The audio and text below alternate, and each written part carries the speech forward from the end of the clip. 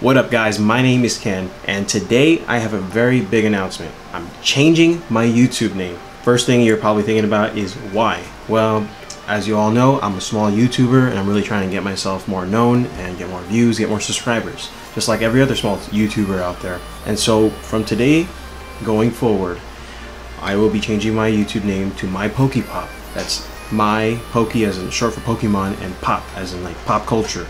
Now why am I changing it to this? It's because my Instagram name is My Pokepop, and when you search that on Google it pops up right away.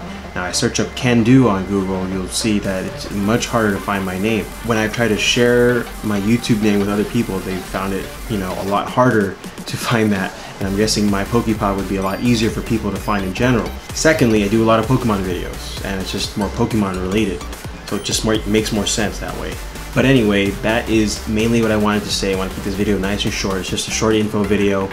I hope you guys don't mind the big name change too much. But anyway, until my next video, this is Ken, signing out.